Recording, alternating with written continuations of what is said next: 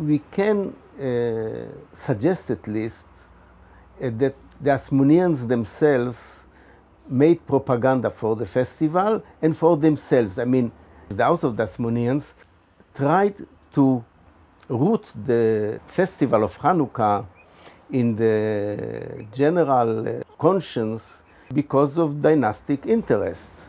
Like modern Israel is investing in the Independence Day in the diaspora, the Asmoneans were aware of the importance of propagating the festival of Hanukkah in the diaspora. And it was influential till the Bar Kokhba revolt. Now, the festival itself, with the lights and all that, remained, though it was interpreted by the sages as happened because of a miracle.